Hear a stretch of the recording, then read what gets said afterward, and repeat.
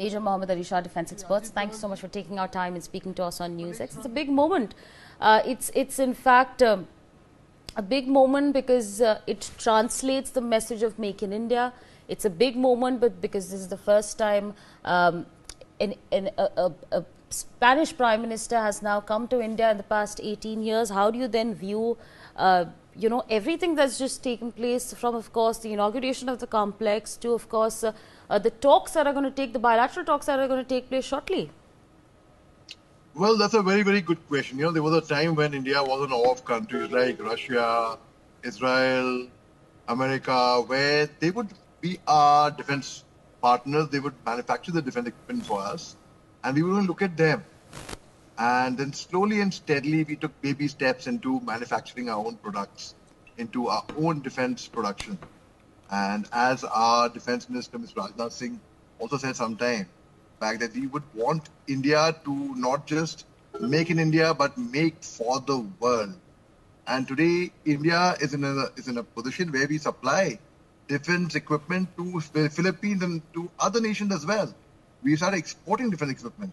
Now, when we have the Spanish Prime Minister coming and praising India and talking about the products that India makes, I'll give you a small example. For example, in a birthday party, we can order a cake from outside from our bakery, or we make a homemade cake. When we make a homemade cake, we know it's more hygienic. We trust the ingredients.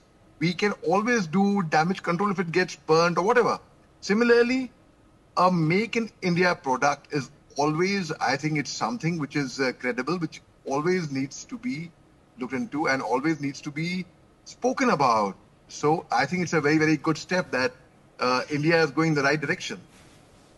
Still with us on the broadcast is Major Mohammed Ali Shah, sir. We've of course spoken about the Make in India initiative that is, that echoes with the inauguration of this complex. But not only that, this is the first private section final assembly line for C-295 military aircrafts in India. That's also a big step that's been implemented over there.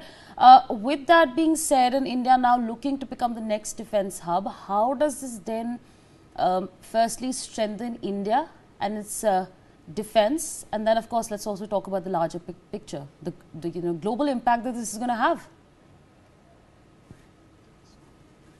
We even the most sophisticated technology like an aircraft or whatever, if we attempt to manufacture in India, it also gives a loud and clear message to our adversary that we are self-reliant, we are self-sufficient, and India doesn't need anything else. I mean, we can buy equipment from outside, yes, but the very fact is we have started taking our baby steps.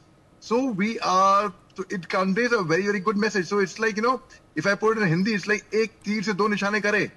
So you kill two birds by one stone. One is we get our equipment, and second, we're conveying a very loud and clear message. And I see General Sudhakarji on the screen, and I'm sure he would be able to throw some very, very wise and correct light on this, in fact.